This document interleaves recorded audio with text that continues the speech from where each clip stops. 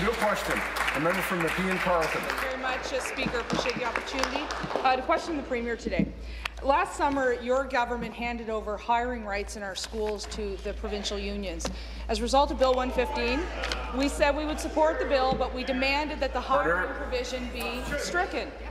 The government said they would do that, but after the bill passed, they snuck in a regulation 274-12 to appease their union friends. Now, predictably, school boards and teachers are opposed to this, and that's why our party put forward an opposition day motion to rescind Regulation 274. The government opposed that.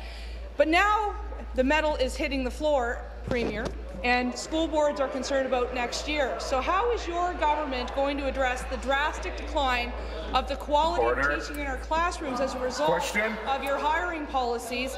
And why aren't you committed to putting the best teacher in the room, not the teacher that has the most seniority? Premier. Thank you very much, Mr. Speaker.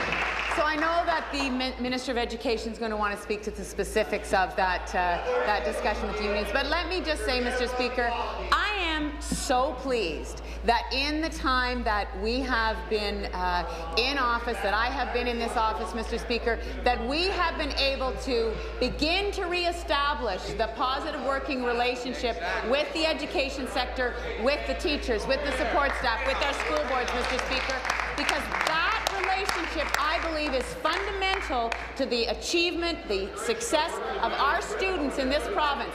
I do not expect the member opposite, Mr. Speaker, to value that relationship. That has not been a cornerstone of their practice in this House, Mr. Speaker, or when they were government.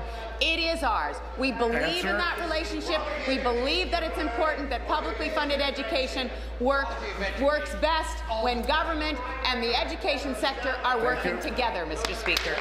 Supplementary. Speaker, look at this caucus.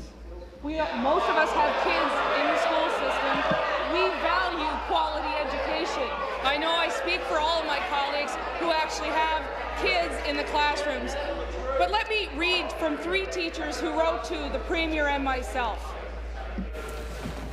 I want to hear both the question and the answer. Please continue. Let me read from 3 teachers who wrote to me and to the Premier. Carrie from the Upper Garand District says, I was hired based on merit, but with the implementation of Regulation 274, I'm being denied an opportunity to work within a school community that I love. Sam from the Ottawa Catholic School Board wrote to me and the Premier and said, Regulation 274 is destroying the concept of merit, and if it was really about putting students first, let's give them the best and rescind Regulation 274. And Chris, who wrote to me from Guelph, was very disappointed that the Minister of Education, his own MPP, refuses to meet with him and other teachers in this situation, writes, I am afraid the regulation is going to force me to leave the teaching profession. Premier, will you listen to Carrie? Will you listen to Sam? And will you listen to Chris? And put the best teachers back in the classroom and rescind 274 and stop putting you in the Be seated, please. Be seated, please. Thank you. Premier? Of Education. Yes. Thank you very much. And I think it's important to understand that, in fact, Reg 274, although it does look at past experience and issues like seniority, is actually there to make sure that young teachers have an opportunity to get jobs. And we want to make sure that we're not looking only at seniority, and we're not looking at family relationships and things like that, that we actually are giving young teachers an opportunity to apply for jobs. We want to make sure that they're posted so that they even know when there is a job available. And boards still have the ability to make the ultimate hiring decisions. But I think we need a bit of an update here on Reg 274. In fact, as we speak, there is a working table between OSSTF and the public boards looking at can they agree on modifications. Thank you. All supplementary.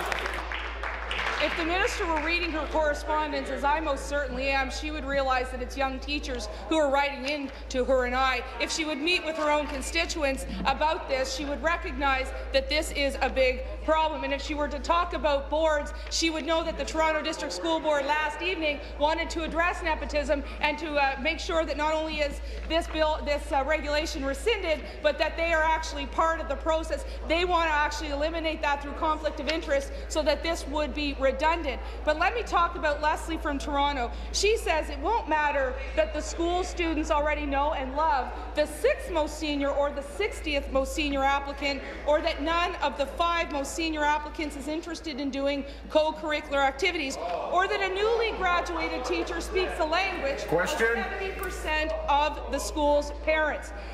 The Toronto District School Board last night adopted her approach, Leslie's approach. They know as well as I do, and that what Leslie knows is that Regulation 274 isn't about the best teacher in our classroom. Thank you. And I will say this. Thank you. Okay, thank you. Thank you. Minister? Yes, thank you, and I'm sorry. I don't think that the member opposite heard what I said about a working group looking exactly at some of the issues that have been raised by the teachers and the individual teachers and by school boards and, quite frankly, by the union, because we have been working with our teachers, with our unions, and we have been working with our school boards. And one of the things that we agreed to was to set up a working table to explicitly look at the reg and see if there are modifications. The member from Renfrew, I want to hear the answer. Carry on. So we have working together as I speak. We have a working group that's been set up between OSSTF and the public school boards looking at are there changes which they want to make to the regulation, because we believe that the best way to get a resolution for this issue is for us all to sit down and work together and come up with a sensible solution that solves everybody's needs.